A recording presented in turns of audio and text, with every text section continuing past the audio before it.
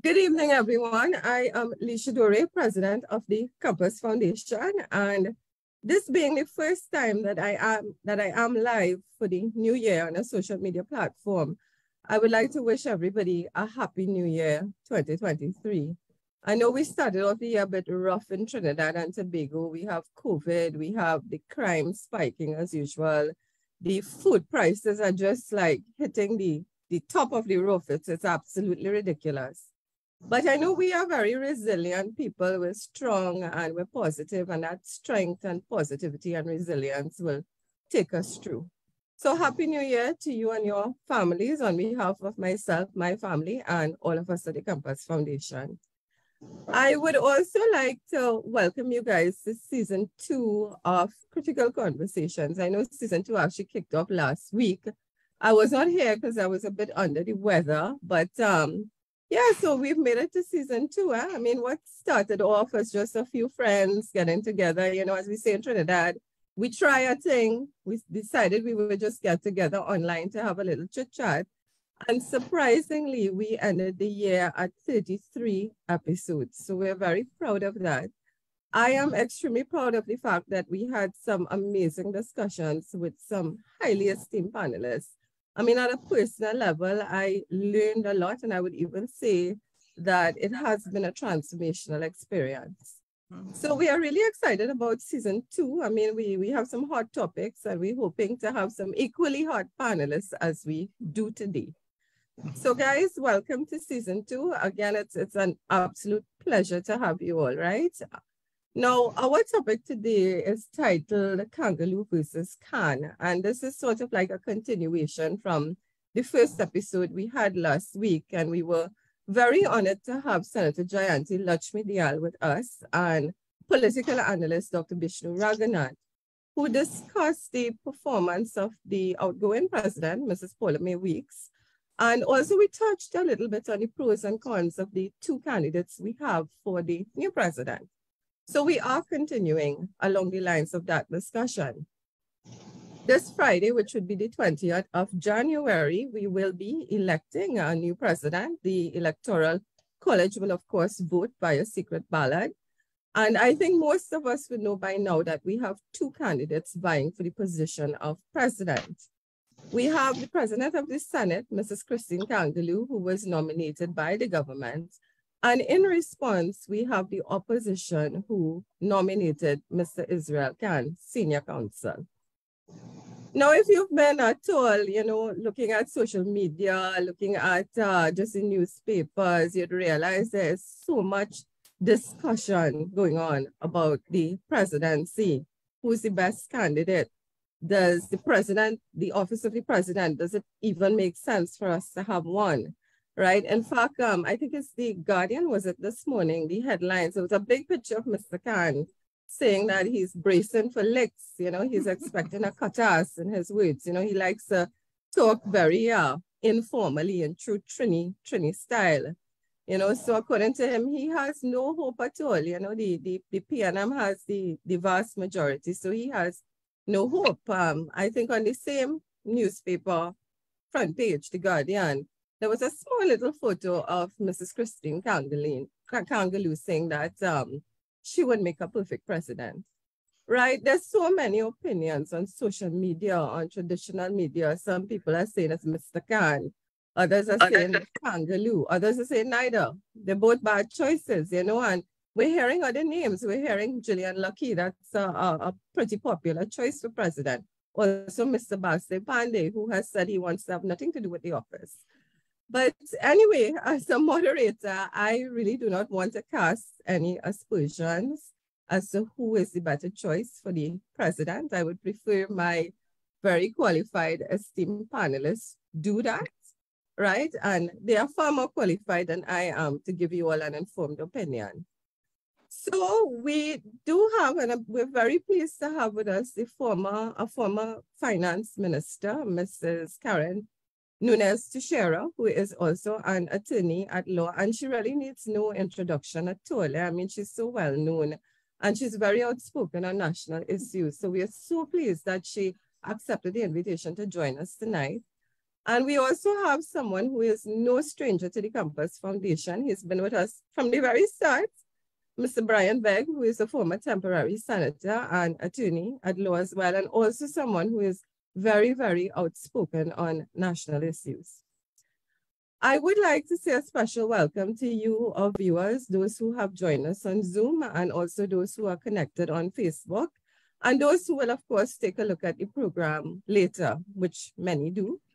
I want to say hello to the media who have been joining us. We're really appreciating your presence here.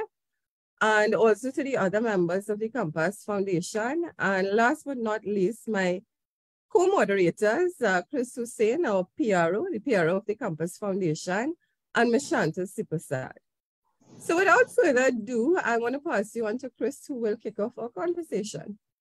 Yes, I'm very, very excited for tonight's discussion. And indeed, it is a conversation that I think our entire country needs to be a part of. And so tonight we have two, I think, spectacular panelists to discuss this. I want to start with you, Mrs. Teixeira, immediately, just your immediate thoughts. What are your thoughts on the government's position to nominate Miss Christine Kangaloo? What are your immediate thoughts on that? Well, you know, the answer to that question is perhaps more complex than it may first appear. Because you really have to, because you have to really be guided by the constitutional provision, because the constitutional provisions will let you know, or should let you know, reflect what was the intention with the regard to the post of president, which is what she is being elected to, and will be elected to in the Electoral College based on the majority that the government does enjoy. And then so the question, why I say it's a difficult question, you know, it's not really, I'm not really going into the personalities because I know Christine Kangaloo personally. I know her husband, 𝗙𝗧𝗏𝗏, both of whom I like very much and I have a lot of respect for. I can't say about her father-in-law. I was unfortunately foisted on me as my campaign manager, and I don't have the best regard for him, but I can separate clearly as I've shown. But the question really is, will Miss Kangaloo, having served under Patrick Manning, I was there, she was there even before me, and having been there, and then being able to make that transition over to Dr. Rawle, who showed there was no question of his personal animus. And I'm going to be very kind in my language towards Mr. Manning, personal animus towards Mr. Manning. I even told one of his colleagues one day, they said, you know, if the price of admission to the PNM, as it's construed now, is that I have to speak Mr. Manning, I don't think that I can join that party. So that Miss Kangaloo could find herself as part of a Rawle government.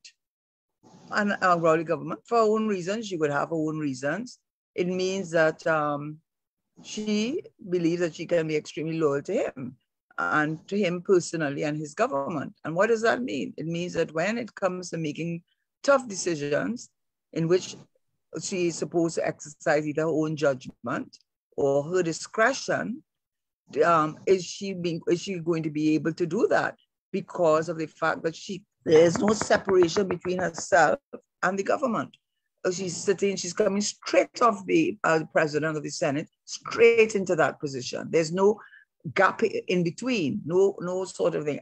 But having said that, so before you go to Mr. Big, having said that, and let me be fair in my assessment, the Constitution clearly and contemplates a political appointee. There's no question about it. Section 24 says that if the person elected as president is a member of the House or Senate, they shall vacate their seat. So clearly sitting there. So it means that it contemplates that. Secondly, Section 27, when we had the coup, the person who acted for President Noor Hassan Ali when he was abroad, according to Section 27, was the president of the Senate, and that was Emmanuel Carter. Thirdly, when there is a situation where you're removing a president who will not resign, is for not any good reason, willfully violating the Constitution or whatever it is, misbehaving in office. When you do that, when you reach the point if you ever reach to the point, which is very hard to believe you could ever reach to there, because you need 2/3 of all the members of the House, as well as of the Senate, to agree to setting up a tribunal. During that period, you know who acts? The President of the Senate. So there's no question that the Constitution itself almost facilitates, almost contemplates that the person to be president of the Republic as head of state and repository of executive power, because that is the head of the executive, would be a political appointee. I don't know, Mr. Big, I don't know, just let me say this in order to, and then I will give way to his point of view, because it would be unfair for me to, having said that, because I have to recognize that. We must recognize that in our discussion. Yes. Yes. But on the other hand, that same Constitution wants a president who's also independent, who's also going to be a gatekeeper, who's also going to be a protector of the people's interests. And why do I say that? At the discretion to appoint 9 senators are not going to make a whole bit of difference when they have to make decisions, when you'll be outgunned anyhow, with 16 from the government and 9 from opposition. I mean, and then, you know, but yes, can appoint 9 independent senators without advice of the Prime Minister. That is true. Also, too, very, very importantly, with the state of emergency, Section 8.2 says that whilst the president must proclaim the state of emergency, that president is required to put in writing that declaration that he or she is satisfied that the conditions for a state of emergency exist. So it's not just simply you can proclaim. So there's a question of judgment. And we all are familiar with the change of government in 2000 in Section 76.2, which I guess no one expected we would ever have to use, when the then president of E.N.R. Robinson had to make, in his judgment, the party that best had control or majority support, when it was split equally. It was split equally. And then, of course, I had mentioned to you when we spoke, again, the president has power to revoke the appointment of an leader of opposition in his judgment. But of course, he looked at the majority position, but best able to command. Why are you using those best able? Why don't you just say who commands the majority? Because you could just take a show of hands. Why, or secret ballot? Why the words best able to? So you're seeing an exercise of judgment. So there are those examples, and very, very importantly, which is what I'm saying, is there a tension that you're creating. Very importantly, while the Constitution says that the president must act on the advice of the Section 80, I believe, says that the president must act on the advice of the Prime Minister, and any section that says that he must do so, must do it. There's no question of whether they have discretion, they must do it. Yeah, that same Section 80, and we have an actual example of it. Section 84 says that whether the president consulted or sought the advice of the the Prime Minister, or the Prime Minister, cannot be inquired into in any court of law. And that did happen. The case way before your time, 1987, with Rebane, when there was a change of government, and the then president was Ellis Clark. I think he was a PNM appointed president. Let's get on to brass tacks, right? And when he was president of the Republic, of course, there was a change of government, and in our government came in. During that period, he appointed James Alva Bain to 2 commissions. And E.N.R. Robinson, who was Prime Minister, said, you know, he never consulted with me. So those appointments are invalid. And he went to court. And he went on affidavit and said that he was not consulted. But you know what the court said? Either Section 70 to 80, I can't remember, it's one of them, says you cannot inquire. So can you imagine if you have a rogue president? Can you imagine if you have a president who says, I am doing this, and you say, what, I didn't consult with you? Well, how are you going to prove it? You can't take me to court. You can't take me to court. How are you going to prove that I didn't consult? So at the end of the day, my point is this. My point really is that the Constitution itself does contemplate a political appointee. But that same Constitution wants that that political appointee to protect your interest and my interest. How would that be achieved when you have a political appointee so close to the government?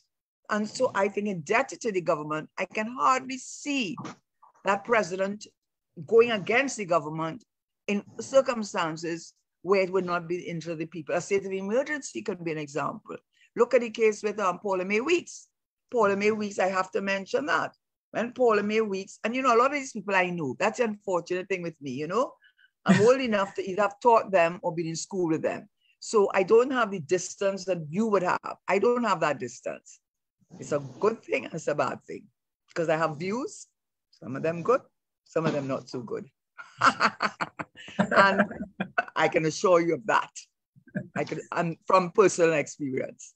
So with the 𝗙𝗡𝗡 Weeks, who was a Court of Appeal judge, when she said, when that issue came up with the appointment of Gary Griffith on the merit list, who was the first on the merit list, and she had previously said that she was a creature of statute, and I cannot put anybody to act because I act within the four corners of the Constitution, and the Constitution does not give me the power to make any acting appointment. That same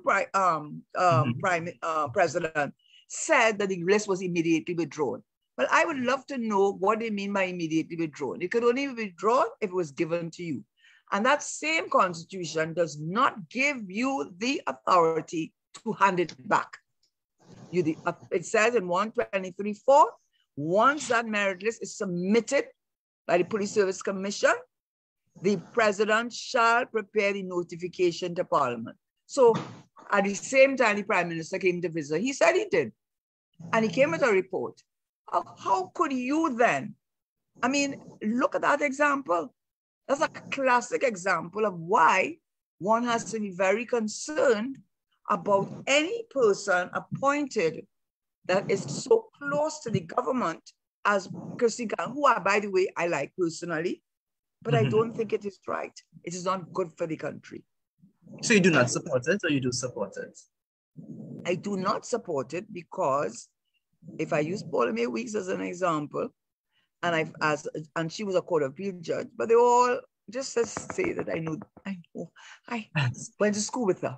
Okay, and she was in class with Sharon Clark Rowley. She used to be Sharon Clark. She was in class with Sharon Clark and Hazel 𝗏𝗏𝗏𝗏. They're all in a group together. They're all friends together. Yes, they were all friends together. That's some very interesting information. Yeah, it's not only interesting, it's true. I was a student there.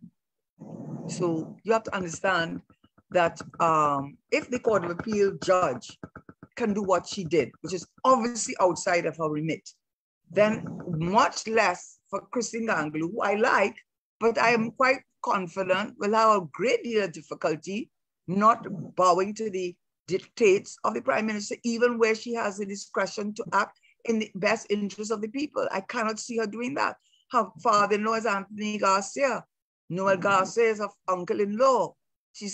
I cannot see it. And that she was able to make that move, which I could not do, from Patrick Manning to Rowley, who had great animus, personal animus towards Patrick Manning, a man who you served under, that you could make that shift. You are going to do his bidding. And for that reason, I cannot support it because I do not believe that she will, if called upon to exercise the provisions of the Constitution that require a certain degree of safeguarding and gatekeeping, I do not believe that she will be capable of doing that. And for that reason, we might as well have an executive president so that we do not pretend and go through this pretense of having a president who has some powers that he or she can exercise, when in fact, when you make political appointments and so close to the prime ministership, so close to the cabinet, I cannot see that you will do it. And for that reason, it is not something I can support. And it is not personal, definitely not in her case. Well, that's some. Well, we need to unwrap some of what you said there. So very interesting things you say. But I want to go to Mr. Begg. What are your immediate thoughts and response to Mrs. Teixeira or her sentiments that you just shared? Well, First of all, a pleasant good night, Chris, and to members of your panel. A special good night as well to Mr. 𝗙𝗫𝗏. It's an honor to be in the same platform with the former Minister of Government, very senior attorney at law. And I've read some of her books as well. Ma'am, it's an honor to be with you here. Thank you. What I would say is that I would tend to agree with Mr. 𝗙𝗫𝗏 that such a nomination of Christine Kangaloo should have never been put forward in the first place. We must understand that this is a clear present danger to the democracy, Trinidad and Tobago. It is also a clear and present danger and the run of this great document called the Constitution of the Republic of Trinidad and Tobago. Yes, I would agree. Yes, it is in fact that in the Constitution, there are ambits within the Constitution that says someone sits in the Parliament can be nominated. However, we must take it as it is, in that we have a lady that goes by the name of Christine Kangaloo, who not only just sat in the as Senate President from 2015 to present, as Mr. 𝗙𝗫𝗏 said. She is a former Minister of Government in the Manning administration. She's a former Member of Parliament. There has been no word about her ever leaving the People's National Movement, because how else would she have been nominated as President of the Senate in the first place? In that she had to be connected and close to the People's National Movement, that being the political leader, because it is the Prime Minister who ensures and appoints these persons in these positions. It wasn't taken out of a hat. It wasn't by public checks. No one, they didn't go by public consultations. So it is a fact. And by having her there as now the president, it leads now to question the issue of independence of her sitting in that chair as president, because many things are going to come to her. And we saw an example of that is the 𝗔𝘗𝘠𝗏 case. Ms. 𝗙𝗫𝗏 named a very famous case in 1987, wherein that you want to bring an action against the president? Really?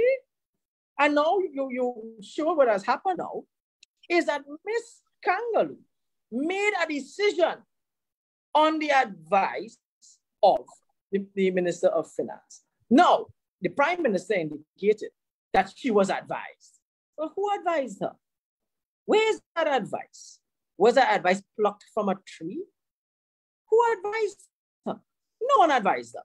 That is, in the form of my English lecturers, that's rubbish of the highest form to say. So I have to say that such nomination ought not to have come forward, because it erodes our democracy. It erodes the issue of independence of the chair of the office of the president. The president has to be taken as a very high office. It's not just a person to sit there and say they're there to pass bills. No, it's more than that. I'm sure we will get more into that while it goes on. But to say, sorry, go ahead. Continue, Brian. I will ask my question after. To finish up the point, it's a nomination that should have never have been made by the government of the Republic of Trinidad and Tobago.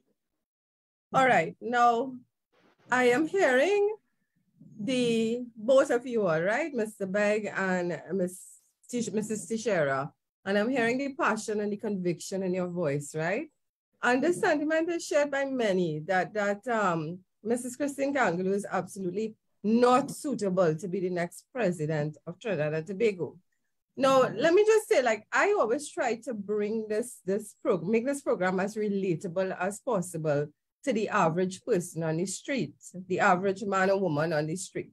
Why is this presidency, who becomes the next president of Trinidad and Tobago, such a big deal? How is it going to affect the average man or woman on the street whose main concerns are things like COVID, crime, the price of tomatoes, yes, the price of gas? Why are we making a big deal out of this?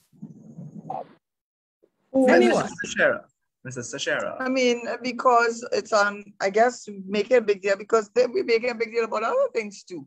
This is the point of, in terms of our constitutional arrangements, whether in fact this is the best, you know, when things like this happen or when issues like this come to the fore, as they do, it then makes one step back and say, but wait, is this the best thing for the country?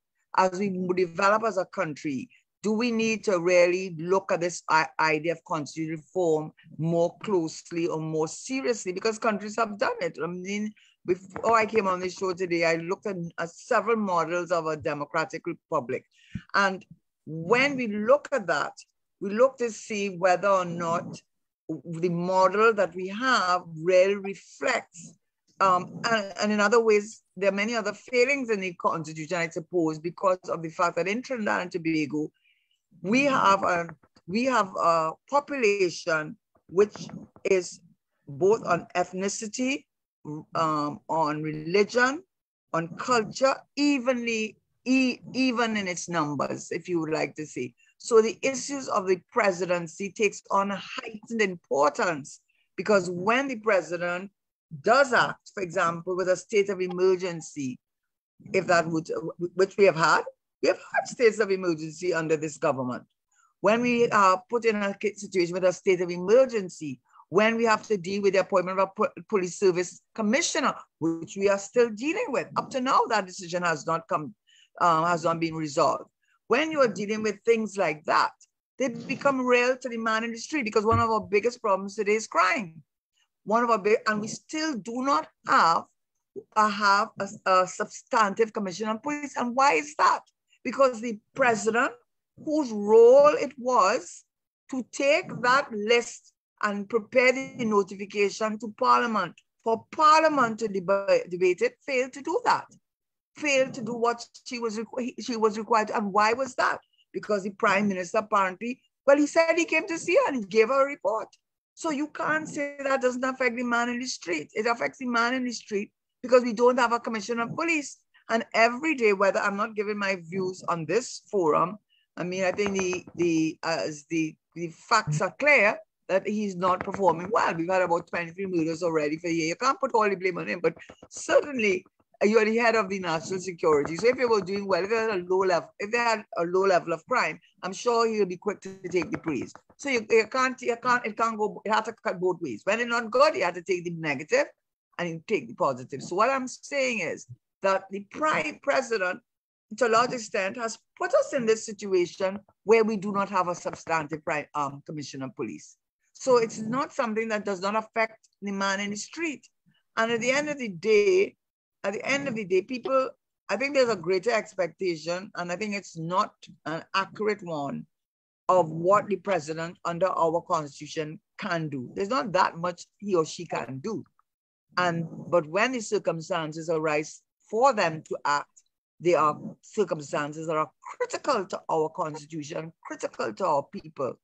And you cannot have a president, or you should not have a president who you do not have the confidence that will act independent of the government. And I will agree with Mr. Bay that nomination or that selection should never have been made in the first place. It's an insult, really, to the people of Trinidad and Tobago. It is putting a thumb up and, it's a sort of, we don't care what you think. That's what we can do it, and we're going to do it without considering the impact it has on the people of Trinidad and Tobago. If you're talking about a democratic republic, don't you want someone there that all of us can celebrate as the president, and that people have the confidence, even if it is a misplaced confidence, have the confidence that that person, if having to act, would act independently, but we already feel that they won't, and we have good reason to feel that they won't. And that's not a good starting point for any president, and definitely for our democracy. It is not a good starting point for her. Now, Mrs. Teixeira, the Prime Minister had a press conference to treat with this and to officially announce the government's position. And he said they looked at two factors, experience and willingness. And he did state that you laugh, I'm telling you. And the willingness part. You're willing. So that no, but that's part. So my question is, do you think he really did ask persons, number one, and they really were unwilling? And if it is that they were unwilling, why do you think persons of that nature, independence, great track record, why would they be unwilling to serve as president? Well, it depends on who you ask, isn't it? It depends on who you ask. I don't know who you ask, but it depends on who you ask. And one of the reasons why they won't, because I don't know if any president who has been elected has gotten away from political public vilification. And I'm sure it is going to be visited upon Ms. Kangaloo, because the point about which is why having her there as from the start gate is not a good idea, because even if she were to act independently and make decisions that were her independent judgment, if it is in sync with what the government would want her to do, there be the outcry that she is not independent, she's just doing what the government wants. She's, it's not going to be good for her. She's not going to come out of this unscathed. You just wait a year or two. See, either if she keeps quiet, they will tell her, where are you, your ghost president? Because that's what they said about Paul Mayweather. She got enough licks, she got quiet and stayed in a corner. So, Ms. Kangaloo, get ready. When you're in the Senate, you're in charge. When you're out there as president of the Republic, you have opened up yourself to public criticism, and the public criticism is going to come because you taking that position in the first place. You allowing yourself to take that position. I mean, I can't tell her she shouldn't have taken it, and it's not for me to judge the choices that people make. But my goodness, I don't think she should have taken it. She said, you know why? Because if you love your country, and you want the best for your country, you already know that's not a good look. That's not a good look. And I doubt very much she will tell her prime minister no to anything. And if she does, she might have lost the position in the Senate as well. But what's that?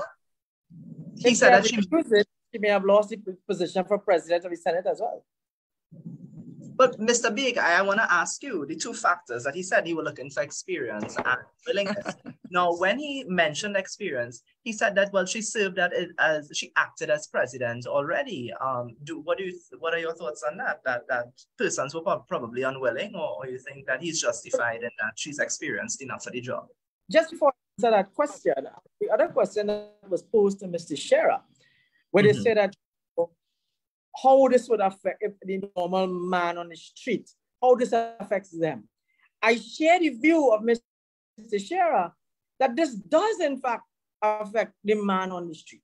We must first note that Trinidad and Tobago, and again, I refer to the Constitution, right?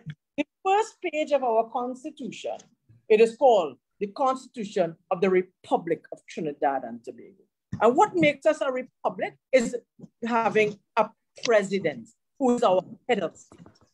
Further to that, I agree with the issue of the police commissioner, but we have other bodies in this country that the president fully has to deal with. And if we're constituting these bodies, such as our service commissions, which are constitutionally duted by Ms. President, and that president has to fill the Public Service Commission, Police Service Commission, Integrity Commission, the Elections and Boundaries Commission, and even the Judicial Legal Service Commission. As an attorney at law, practicing attorney at law, I am a very, very, very scared that my democracy cannot be affected through the 𝗙𝗪. The 𝗙𝗪 appoints judges, it appoints magistrates, it appoints persons who operate in our courts. And you can imagine if we have a puppet president, and I say it with no remorse, if a puppet president is put there, you could imagine who could be put on that commission to put who on the bench. And you could imagine what could happen. And that is how dictatorship happens in this country. So that is how the normal man in this country has to see it. We also have this for the Regulated Industries Commission via Section 5 of the RIC Act. The president appoints those commissioners. And right now we have an issue with issue of rate of electricity rates. So now to come to the other point that you're raising now, Chris, could you just say it over again? Issue of experience? Experience and willingness. Well, seeing the track record of Ms. Kangaloo,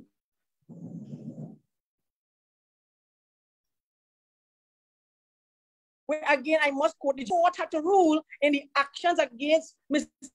𝗙𝘗𝘁𝗍𝗏 𝗏𝗏 was held to be unlawful and was held against the government. And who paid for that? The taxpayers had to pay for that. And further to that, what experience she has? What experience does she have?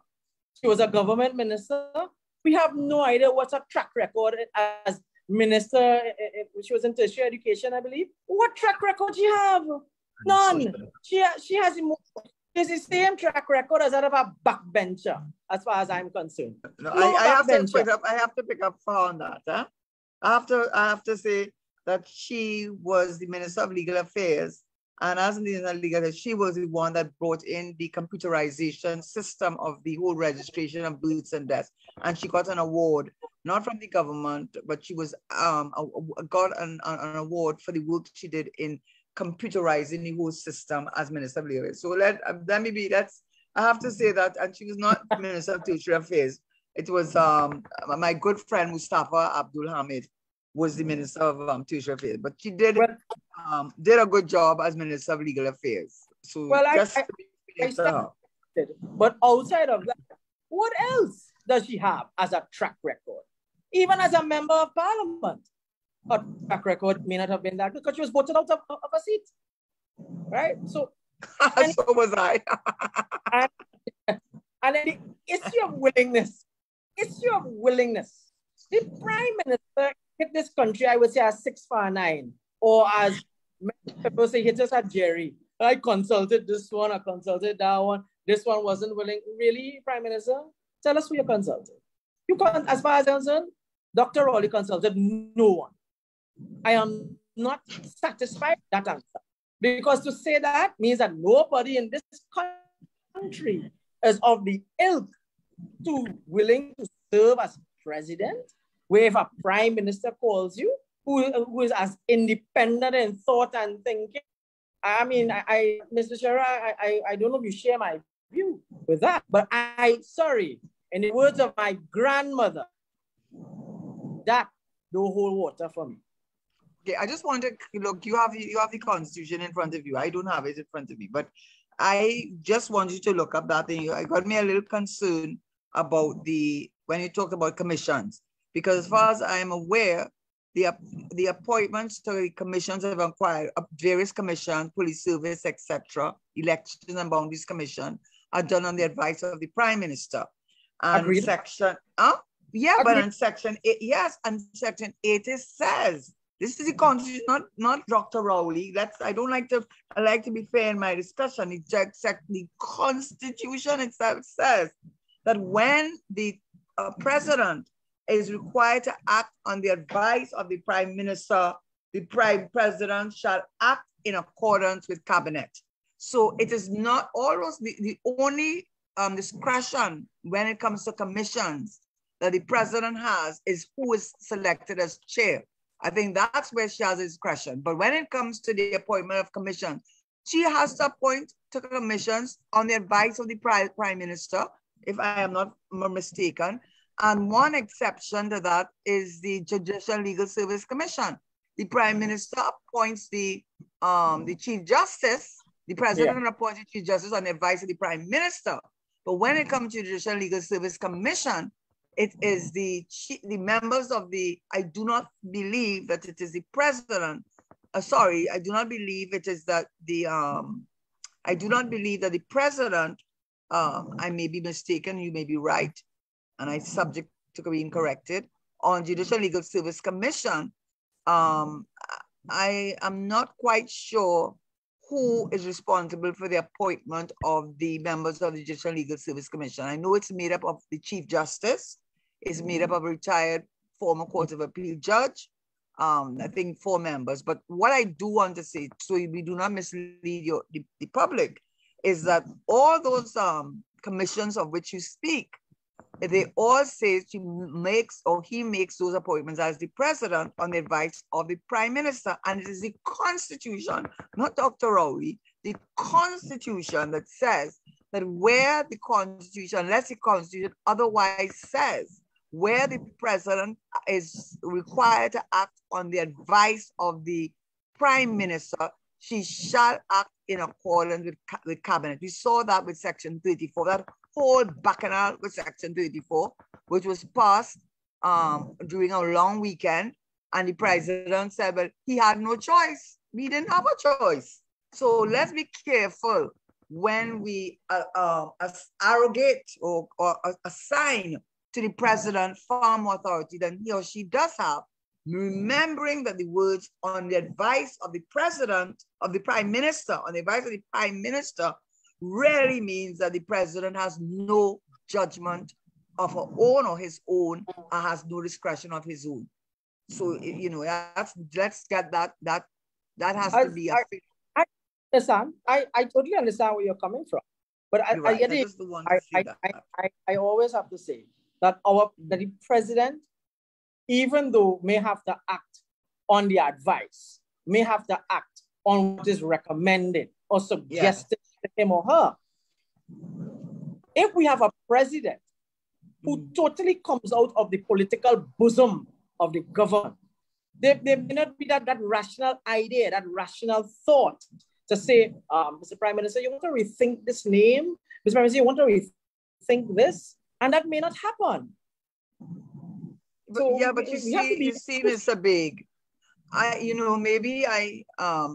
and I told you from this get-go that I do not support the appointment, and I said the reason. So, but I always try to be fair. So if you want to do the blaming, we have to go to the Constitution, creating this situation of a tension between the office. Because remember, and this is actual learning experience for me, the head of state is really the head of the executive.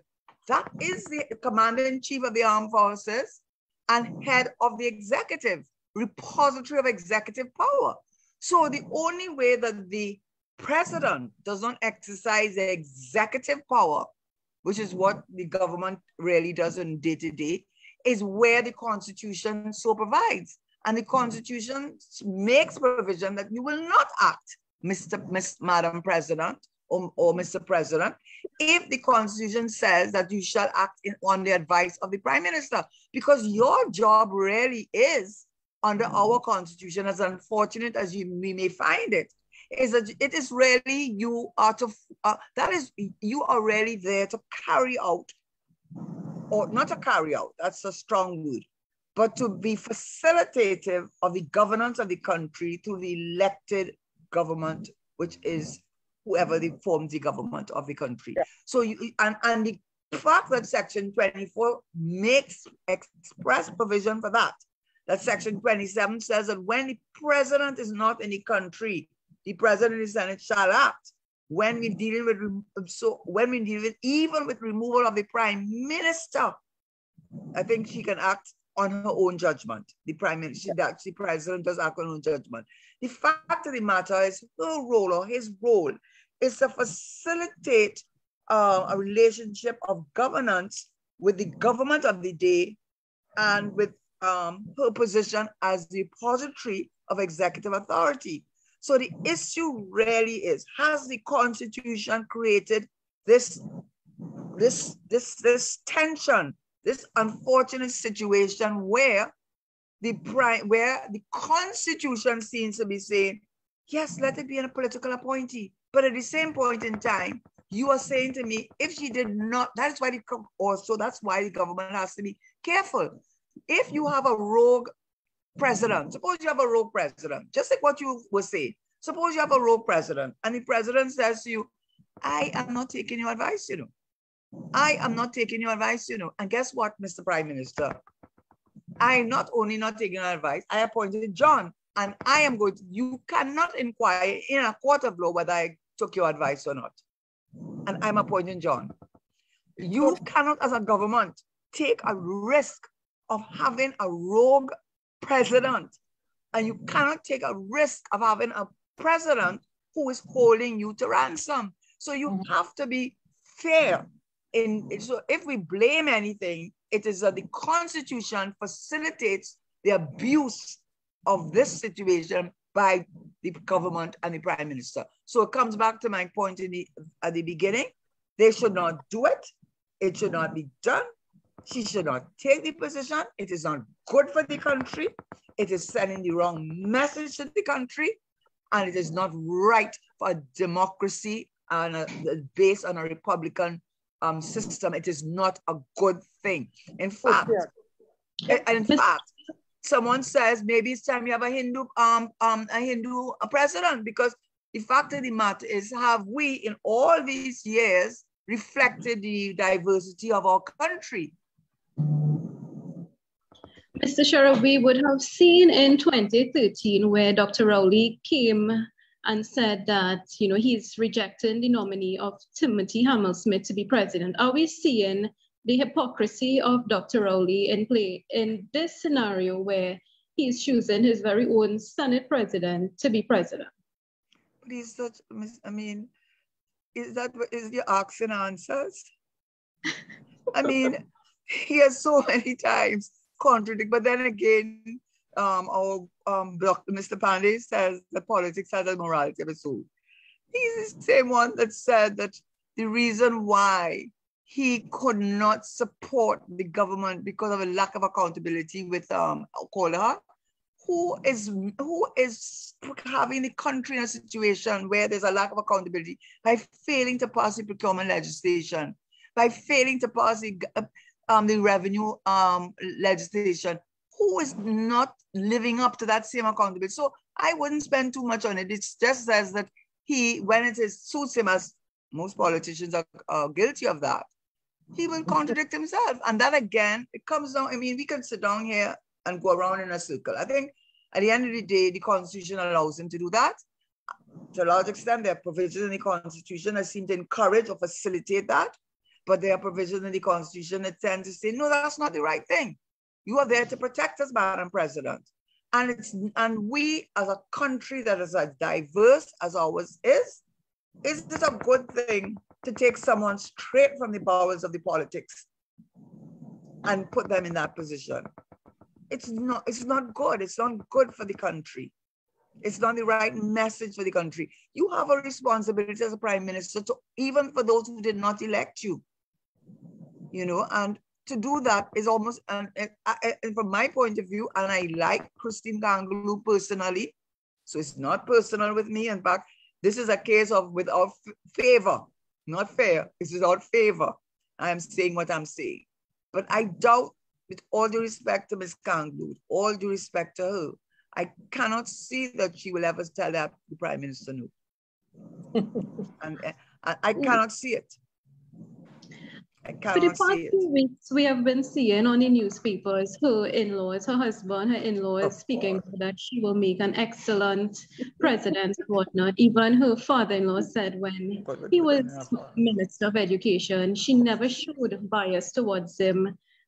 She acted fairly and whatnot. Do you think that she can separate herself when it comes to appointing the independent senators? So you are coming out from position of Senate president to president and appointing these senators. Do you think she could separate that judgment call in doing so? I mean, I just already said to you that I don't have much regard for Anthony Garcia. He was foisted on me as my campaign manager, and it was one of not the best experience, so I don't have a high regard for him.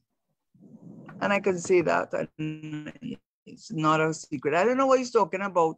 She never showed preference in. He was a member of parliament, he's in the lower house, she in the Senate. So how that, in terms of her carrying out her functions, unless he was a senator, which he was not, he was a member of parliament, and therefore in the lower house, and the Speaker of the House is the one to whom he can make those statements. So I don't know how he's saying that about the president of the Senate when he was not a senator. And secondly, I like her husband very much, Kerwin Garcia. That doesn't mean anything. It's not a question whether you like someone, whether they're a nice person, whether the fact of the matter, she's too politically, it's not even connected, it's more than that. I cannot see Ms. Kangaloo having the ability with all the P&M that is surrounding her, not only herself, but her father-in-law, Anthony Garcia, her uncle-in-law, Noel Garcia. I cannot see her. The very fact they selected her tells you they're in hangs a tail. And I cannot see her being able to fulfill the obligations of the head of state, which require her to exercise independent judgment and discretion. And I cannot see that. And I also cannot see her, as you have used the example of Joala Rembrandt, and then more recently, we had the case of Paula May Weeks, who wasn't even in government. She was a court of appeal judge. I cannot see her doing it. And if I do not feel she can do it, and most people feel she cannot do it, why put her there? Why put yourself there? I'm telling you, if 2 years pass and there is not a scandal and there's not an issue with regard to Ms. Kangaloo and she has to regret taking that position, I will be surprised. Either she's going to be mute, which is a bad thing, or she will not be mute, which will also be a bad thing. Now, last week, we discussed the nature of the constitutionality of a president. We even got into some constitutional reform discussions, and we had political analyst Dr. Bishnu Raghunath and opposition senator Jayanti Lakshmi-Dayal, and they gave us a nice wealth of information as it pertains to that.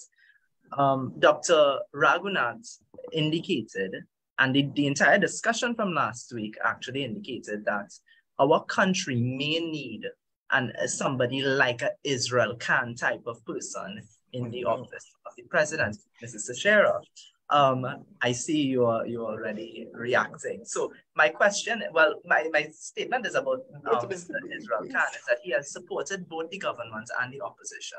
He has also condemned both the government and the opposition. He has also condemned both the prime minister and the opposition leader. So, Mr. Baig, what are your thoughts on the opposition proposing Mr. Khan as their nomination? I see absolutely no problem with Mr. Khan, Israel Khan Senior Counsel. As a young attorney, while doing my in-service and my tutelage, I would go to the court.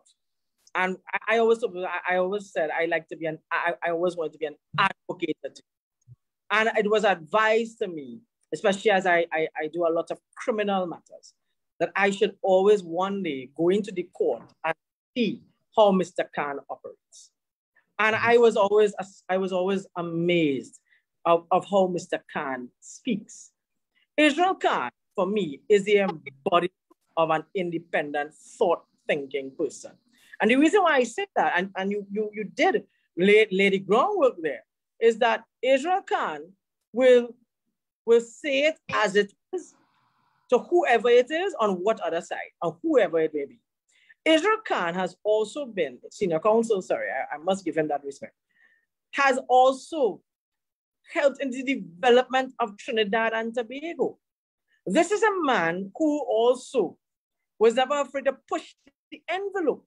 As you all know, he has one of the most defining cases in law where the use of the Nero suit, as there was an issue of him wearing that in court.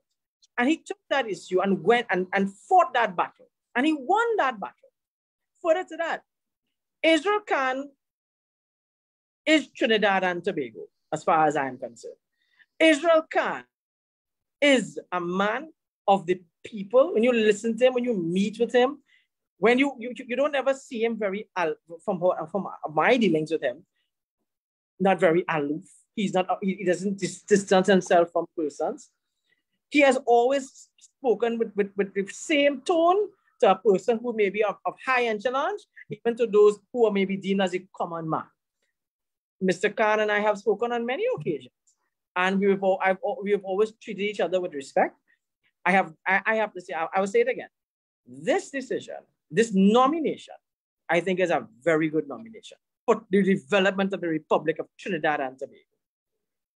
Well, Mrs. Teixeira, I have to ask you the same question, and please don't hold back because we have an opposition senator and person here. I want to know your team. No, I know. So let's start by this. I already told you I suffer from a situation where I know nearly all the players. You know that, yes, so with regard to Israel Khan, I know Israel, sorry, senior counsel.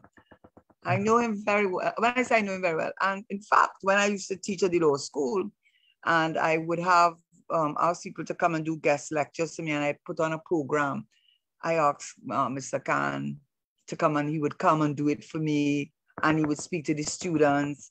Yes. I mean, I know him on a personal level. Just say that I do. I was at 𝘗𝘂𝘶 with him. He came there as a direct entry student out of Canada. And he was always the same way that he is now. I would say that for him.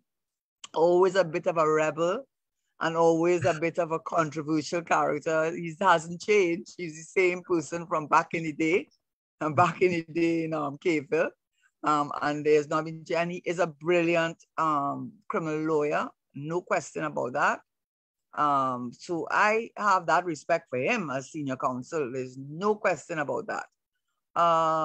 But suitability, you know, I remember, I will use this as the best way I can see it, and without, I just the best way I could see it. I remember once when I had now started teaching in the law school, I got the office was occupied previously by Mr. 𝗔𝘁𝘁𝗏𝗏, our former president.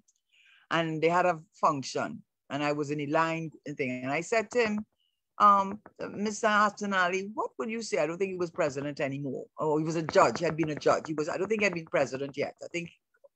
I don't know what stage he was, but I do know. I asked him, what do you think are the most important qualities for a judge? Judicial temperament. So that was his answer. And that's so many years ago. And it stuck with me because he didn't tell me brilliance. He didn't tell me, the kind of gravitas in terms of intellectual gravitas. He never said any of that. He just said one thing to me, judicial temperament. And that stuck with me. And I think for the office of the president, that is also required, a certain temperament that one has to, and I do agree with you, Mr. B. He is a man of the people. He is. When he came and talked to the students, he told them his father was a taxi driver, right? He told them that's where he came from. Those were his beginnings. He said, and at first he said that, sometimes in the early days when I would behave in a certain controversial manner, it was because perhaps I was trying to compensate for my early beginnings. And he was the one, you use the Nero jacket, he started the whole control. He came to the front lines of the profession when he challenged the issue of advertising, when he advertised, and that set up a whole issue in Trinidad. And that is actually what I think we started the code of ethics. We eventually had our own code of ethics because one of the things they were very strong on was advertising. So, so Mr. Khan has made great contributions to the country. Does he have the temperament for the position? I am not of that view. And I'm sorry, Israel Khan, I have, sometimes when I say these things, I hope that he doesn't end up having animus towards me, because I certainly do not have it to him. In fact, just to tell you how close I thought I was to him, when they had the commission of inquiry, who do you think I went to represent me? I went to see Israel Khan. I said, Israel, I need somebody, well, sorry, Mr. Khan, to your senior counsel, I need someone to represent me in the commission of inquiry. So, I am telling you that this is somebody who personally likes a gentleman. Does he have the temperament? I don't think so. And, I think he believes that too. I think he will be controversial if nothing else. No, Mrs. 𝗙𝗫𝗏, you said something early on in this interview, and we're going to open up the chat now to take some questions from the audience. But before we do that, you said that if the price to be a part of the PNM now is to talk Mr. Patrick Manning, and that was something that stood out to me in some of your opening statements. And you would have been against the way, and you said this in your campaign against Dr. Rowley in the internal elections, that that you didn't like the way he was governing and his, and you would have criticized him and those things. So of course, you would have been a part of the Manning administration. You seem to be against certain decisions that the Rowley-led PNM has taken now. Contested against Dr. Rowley, he was successful. Sorry. And yeah, and now we're at a in point, a manner of speaking. now we're at a point where you are also against his position and perhaps maybe his government, the PNM-led Dr. Rowley PNM-led position as it pertains to the nomination for the office of president. Yeah. And this is a very controversial question, and I want to warn you a bit. Will you be resigning from the PNM soon? No, No. I don't think I would do that. I think it's not really PNM I have a problem with, it's the head. So I don't think that, that I don't have any intention of doing that. When I look at people who do that, I always look at them with a bit of a jaundiced eye, because I wonder if their political ambition is what is motivating them to move on from one part to the next. I mean, so that is my consideration on that. And I would imagine that people would say, look at her, she didn't get through with her, so she jumped in and joined another party. So it's not so it's not the PNM that the party and what it stands for. It's like anything. Look at the Republicans with Trump. You know how many Republicans do not support Donald Trump, but they are Republicans. But if I may come in here, right? What is the motivation for you staying with the PNM? Because you seem to be in objection to so many of their policies and their current leadership. Yes. Well, that's a good question. That's a good question to ask. I hope we're not putting you on the spot yet. No, you're not. I don't. Listen, topic of the I don't have any cocoa in the sun, That's what someone said. That's the problem with my being so outspoken, Problem with me being so outspoken is that as far as I'm aware, there's nothing that they can, I'm one of the few people that feel I can speak on behalf of, for whatever it is worth. So, yes, I'm not happy with the current PNM. Yes, I'm not happy with the leadership, but I use Trump as a good example. There are a lot of people, when Donald Trump was in as the head of the Republican Party, they're not happy with him. And they're still not happy with him. That doesn't mean they're going to say they're not going to be Republicans, because they probably believe in the underlying philosophy of the Republican Party. So I believe in what the PNM stands for. And I believe that a lot of good has been done by the PNM under this leadership. Absolutely not. And I am free to give my views. This is still a democracy. And as far as I know, they have not been able to find anything, because I could sure they must have looked high and low to find something that they can shut me up, and they have not been able to do so. So I continue. All right, well, I do have one final question I would like to ask. Well, I know, Brian, you said you are in full support of Mr. Israel Khan. So I want to ask Mr. Teixeira, because Mr. Teixeira, you do not find either candidate suitable. Mm-hmm. Who would have been your pick for president? Well, that was a good question. A name was, I don't want to call the name. A name was called to me. But, when the person called you, and again, it's someone I have a high regard for. Someone I had a high regard for. It's a really tough thing to become the president in this country, because I have a lot of difficulty finding someone, but I have not cast a net.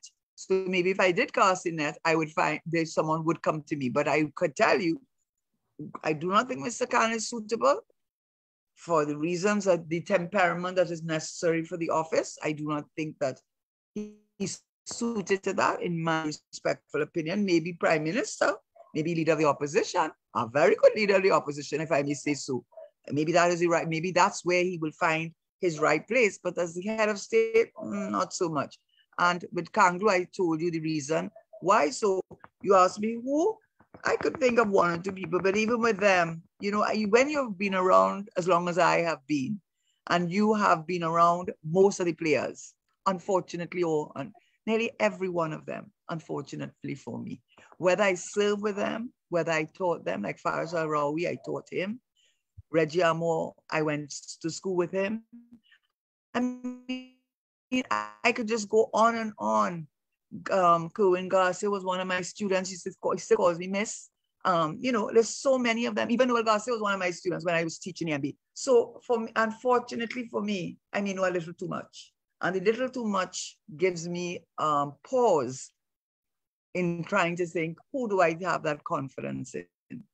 I can't think of anybody at the moment. I could tell you, I don't think they are the right people for the reasons I've said. Or I have real difficulty with that, because the unfortunate thing with me is that I know too many of them personally, and have a view that may not be one that's suitable to be the head of state. All right, well, I see we are at 9:05. Maybe Douglas Mendez might be a good choice. Maybe Douglas Mendez. Okay. Maybe Douglas Mendez. Now you think about it, you put me to the test, and that's just off the top of my head. Maybe Douglas Mendez might be a good choice. Okay, well, I see it's 9:05. Do we have time for a few questions? Yeah? We can probably make a hard stop maybe at 9:15 if that's okay. I'm okay. You can feel free. All right. So we'll just take a couple of questions from the chat here. So the first one here, I am seeing Justice Julian Lucky's name was in a public space. Would your panelists support Justice Lucky? What are their thoughts on her? I would support her. I have a lot of respect for her. Okay. All right. All right. So, Brian, do you have an opinion on that? I have no issue with the name of Gillian Lucky. She was an excellent attorney. Yes, she was a former member of parliament under the United National Congress, but that is way back in the past. She has been I've listened to a lot of her judicial pronouncements, and it has been really good. Is that an issue for me? She's a fair person. I also happen to have taught her. Okay. Okay. But she's a fair person. So bad that I have not taught by Mr. Shera, though. That's what I told you. It's hardly a person you can call.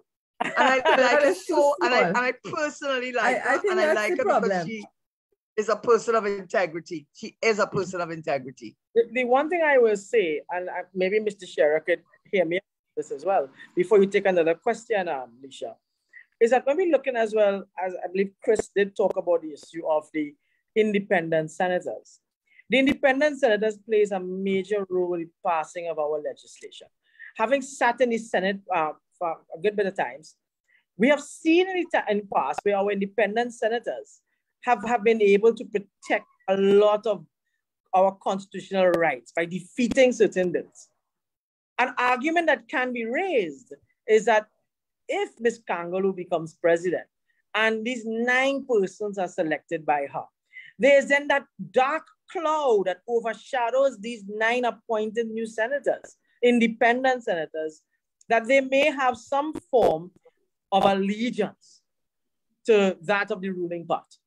And that is dangerous because bills may pass. Again, this is just what's been raised. But further to that, what may also happen is that the president decides, let's just say, Ms. 𝗙𝗫𝗄𝗏𝗏, I'm calling upon you, I'd like to appoint you as an independent senator.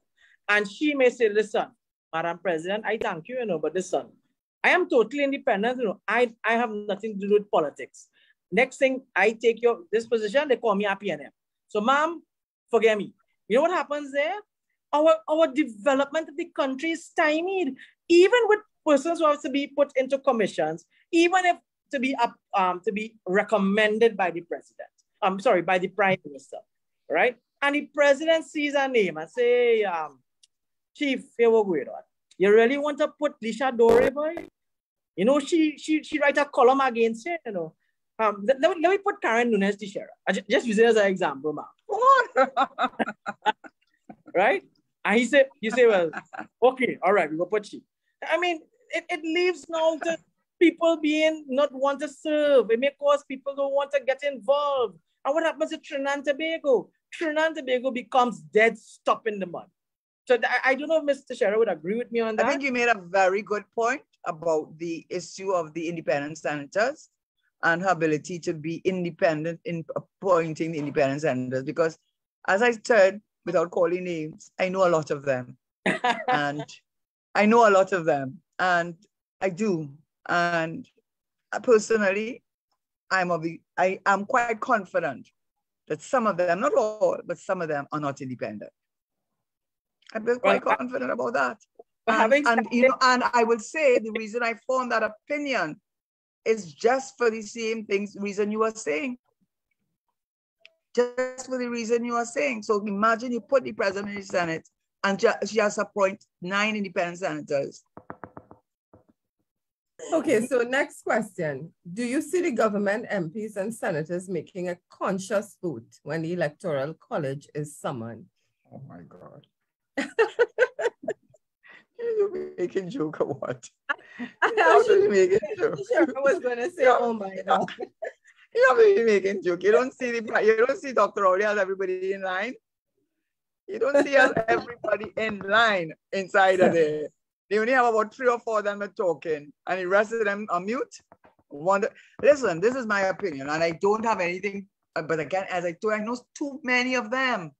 I know too many of them. So the point I would say is this: a lot of them silent because they have to be silent because they have to keep their job. I have a feeling a lot of them do not support a lot of what is happening. But there's a little clique, a powerful little clique that run the show. Mrs. Teixeira, as you mentioned this, I want to ask you, did any government sitting MP senator call you for advice on anything in the last maybe year, perhaps even on this issue? They wouldn't do that. They would not, first of all, I would not, I know you might find it strange, but I know a few of them well. And I liked a good few of them a lot too. But I don't think it is fair to put them in a position that they communicate with me, because if it came out that they were communicating with me, I don't know that would be good for them. I've seen it happen when I was in government. It's not a good thing. They have to keep their distance. So no, they would not call me. And I wouldn't call me if I were there either. I would call you. No, they won't call me. Because you know what will happen? You heard so-and-so called Teixeira. What? She calling Teixeira? What's going on here? You don't do that. And I would not encourage it either. They will get the buffet in their life. They're lucky if they just get a buffet. They might get fired. Well, I just saw one last question I want to ask on the chat here. Someone asked, do you think Mr. Augustine, the sitting chief secretary, would make a good president? I don't think he's earned his stripes as yet. He's too early in the day. He's still green. I don't think I can make an assessment of him. He came in there. A lot of people will, he almost was like a star boy. I've been on a show one on CNC3. Sorry, I'm calling names of stations, but I was on their show when the day of the budget, and I was on with him. And the other panelists were treating him as this was what we had a star, and he was very lovely and all of that. But then trying to call him on the phone was an impossibility. And I was not the only one who said that. You could get him. So that wasn't a good look for me. And so he's too green, he's too new. I can't make that assessment of him. So I would not say yes at all at this point in time. Okay, I think at this point, 9:13, we can probably take some closing remarks and wrap up. So Brian, if I may start with you, closing remarks. Well, first of all, again, let me say thank you again for having me. It's always a pleasure being with the 𝗏𝗏𝗏 Foundation. Let me also say it's an honor and a pleasure again to be with Ms. Teixeira. My closing comments will be this. If the Prime Minister really and truly cares about the democracy of Trinidad and Tobago and cares about the people of Trinidad and Tobago, where he swore an allegiance and swear to uphold this, Mr. Prime Minister, withdraw that name immediately. Thank you. Thank you, Brian. And Mrs. Teixeira. I think I can, they say when judges agree with the judgment given, so they don't have much more to add on that. So I think he should for the reasons that Mr. Baker said. I really do believe that is the reason he should. as unfortunate he did that. I don't think Mr. Khan is a good choice either, or senior counsel, from the reasons I said, but I do think they should not have done that in the first place. But he has done it and he can do it. And that's, you know, by the way, you know that the president can resign. You know that, don't you? Mm-hmm. Right. And you know that the president maybe can be asked to resign, can't she? There you go. Mm-hmm. But anyway, to say what Mr. Big said, it's not good for the democracy, it's not good for our political system, and the name should not have been put forward in the first place. It's not personal on my part, definitely, but it should not have been put forward. Okay, well, I want to thank you for that. And there's one thing before I actually give my final vote of thanks. I do want to say hello and thank all of our regular viewers for tuning in. And I'm seeing Barbara, I'm seeing Calvin, I am seeing 𝗏𝗪𝗏𝗏, Curtis, AJ, 𝗏𝘕𝗏𝗏𝗏𝗏𝗏𝗏, Karina. Guys, thanks so much for joining us. And I know we have our normal crew on Facebook as well, Dolores. I'm seeing Kyle Taklal Singh. Kyle, if you're still there and listening on, thank you for taking an interest in the show.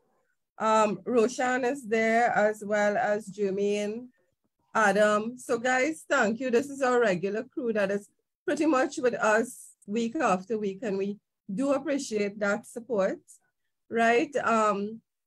Brian, Karen, I cannot thank you enough. This was such an enjoyable, invigorating conversation. It was so down to earth, you know. I mean, I must say I really enjoyed it. I guess you all could tell because I was smiling through most of it while I was sipping my coffee, you know. So I know Brian is as a friend of, I refer to him as a friend of the foundation because he's been with us on many occasions. Karen, I hope we can say the same about you now that you've become a friend of the foundation and you'll be willing to join us again because, you know, you're so knowledgeable. And although, you know, this is the first interaction I think we've had with you, maybe Brian have interacted with you outside of this forum. But, you know, we learned a lot. And like I always read your columns and listen to you when I can. You're so knowledgeable and, you know, informational. Well, I saw somebody put their hand up, but I don't think we have time for that. Lisha, just before you finish, just to answer that one you just said, I don't know if Mr. Scherer would remember this. In 2008, I would have entered into the parliament in the Senate as an opposition senator at the time. You came in, if I'm not mistaken, I think you came to answer a question by one of the opposition senators at the time. But we didn't have much discourse. But that's the only time I would have ever had any close interactions much with Mr. Scherer. Outside of that, but I've always read her, I even read her letter to the editor, okay? Read her teachings. She is a very brilliant attorney, I would say that as well. Of course, I would say this. I'm a committed Trini. If you say that about me, you'll be very right. That's what I am. A committed Trinidadian and Tobagonian. That is what I am. And that's why I do the work that I do, come on these shows and do the research, because I love my country and I want the best for the Trinidad and Tobago. Excellent. So I guess Chris and Shanta, maybe if you all have any final remarks and then we call it a night.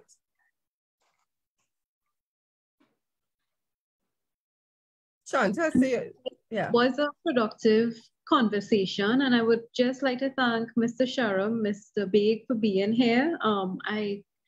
I felt so nervous, to be honest, to be around Mr. Scherer, but lovely personality. And we would love to have you again, and we hope to see you at some point in time. Absolutely. I'll be very, very happy to come back. We'll come back again on another topic, maybe crime or whatever. Just let me know. I'll be happy to join you. Yes.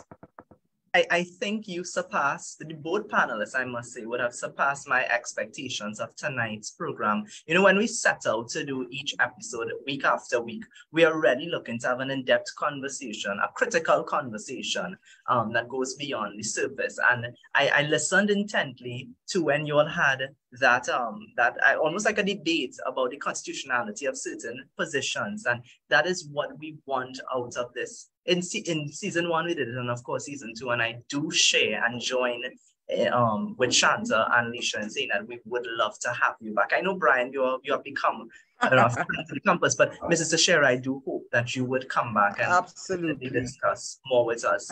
And absolutely.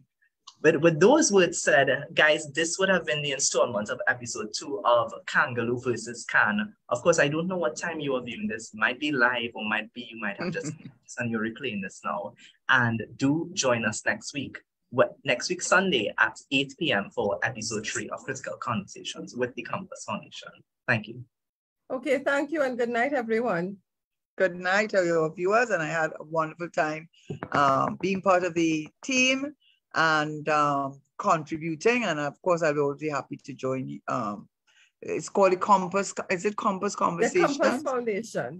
There's right, a Critical Conversations with the 𝗏𝗏𝗏 Foundation. Oh, okay, got it. Okay, we're well, on good all night, the everyone. social media platforms as well. Okay, good night, everyone. So I will end the live now. Thank you.